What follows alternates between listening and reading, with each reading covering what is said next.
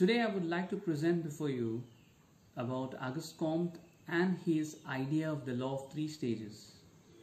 The idea of law of three stages is a very important conceptual framework in the understanding of the progress of societies. And Comte, as early as 1822, when he was just an apprentice with Henry the Saint Simon, he was very curious to discover that how did human beings during the process of their evolution from the great apes reach to the point of civilization the way we are today. And Comte wanted to find answers to this. So going further, you would see that applying what he conceived as a scientific method and using the method of comparison, Comte emerged with his central conception that human progress takes place, and the human progress happens because of the progress in the human mind. And with his discovery, he came up with this idea of the law of three stages. The law of three stages, that is, societies move from one stage to another stage based on the progress of knowledge. This progress of knowledge is based on the progress of the human mind and human potentials. And this is based on three theoretical conditions, which he called as the stages: theological or fictitious, the metaphysical or abstract, and the scientific or positive. In each of these stages, Comte insisted repeatedly that the intellectual evolution is the preponderant principle of his explanation of human progress. And this was the main important significant point to the evolution of society, in which you can see a parallel drawn between the evolution of society and evolution of human mind. And thus, what we see in Comte's work is phylogeny, or the evolutionary and historical development of human society, parallels ontogeny, the course of development of the individual human organism. So what's important in this law of three stages is to understand this simple example is what happens to us as human beings. As a child, we usually tend to believe everything that our elders tell us, and we never question it. We simply go by the faith, belief and trust that we have in our elders. In a span of some years, when we go to school and we start encountering and learning about the world, the universe, the histories, the geographies, the sciences, we start making sense of the world that we live in. And with the world that we live in, we slowly start knowing, for example, if in our childhood our parents told us that to the question, how did the rain happen? They would say that the gods are dancing and maybe they're pouring some water. But in school we learn about the water cycle. And this stage of our understanding is like a metaphysical stage. Lastly, as we grow up as adults, we simply based everything around us on observation and reasoning and explanation. And that's like the scientific stage. So talking about the law of three stages, we see that mankind too has evolved through these three stages.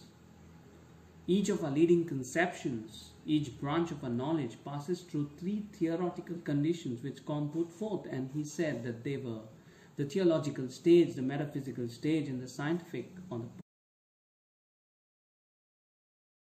positive stage. So according to Comte, the theological stage consisted of the idea that human beings searched for the causes of natural phenomena behind the empirical world. And when we say that man searched the causes of natural phenomena, human beings discovered that the cause of this natural phenomena was a superhuman force. And these superhuman forces initially were like idols, that is fetishism, gods, polytheism, that's many gods. And when we say many gods, it means that you had different types of gods: god of thunder, god of lightning, god of the moon, god of the sun, god of the fire, god of earth, god of water, god of everything. And ultimately it evolved into a point of time where men started thinking and thought that there was only one, and that they came up with monotheism. And thus there was a progress of knowledge from knowledge of impersonal forces to the personal God. The social organization here was absolutism. And this stage therefore can be compared to an infantile of a human person. And in the theological stage therefore, it directly corresponds to a point in time what we talk about the ancient world, which was dominated by the military, and the basic societal unit was the family. It was a close-knit small society in which the family played a very important role. And therefore in the theological stage the human mind was seeking the essential nature of beings, the first and the final causes, the origin of the purpose of all effects. Everything that happened in the universe, if there was a thunder, if there was a lightning, if there was a fire, if there was anything, it had to do with a supernatural being. And thus, from this point of time, they reached to a stage of monotheism as a last stage in the theological stage. The next stage that Comte put forth was the metaphysical stage. In this stage, the natural forces were not imagined as superhuman forces, but they were grasped with abstract concepts like cause, either, being, substance, etc. There was no more God, although there was, but it was conceptualized in an abstract entity. And most of the explanations were given in the form of the way nature functions. The social organization here was laws-oriented society. And this stage therefore can be compared to an adolescence of a human person. Comte then directly related this metaphysical stage to a point in time in history as the Middle Ages. During this point of time, you have the church playing a very important vital role, and from which the state arose and gained social prominence. The last stage was the positive stage, according to Comte. The metaphysical stage was just ending and giving way to the final or positive stage, in which explanations are based on scientific laws and are discovered through experimentation, observation, and logic. And therefore in this positive stage, which Comte spoke about, everything was based on rationality. If you say that there was an earthquake that took place, one would understand what is the science behind the occurrence of earthquakes. And thus the modern age in which we see the industrial revolution happening, and then the emergence of industries. You have the industrial administrators and scientific moral guides that govern everything. The whole human race becomes the main social unit. And therefore, in the positivistic stage, man explains natural phenomena factually. You don't try to explain it purely to God or to metaphysics, but you explain it in the terms of what can be observed, what can be proved. The social organization here is the industrial society. In this stage, the mankind reached the stage of maturity of his knowledge. As you see in this particular table, you will find the three stages: the time period, the ruled, and the dominated. To conclude, for Comte, each successive stage grew out of the preceding one.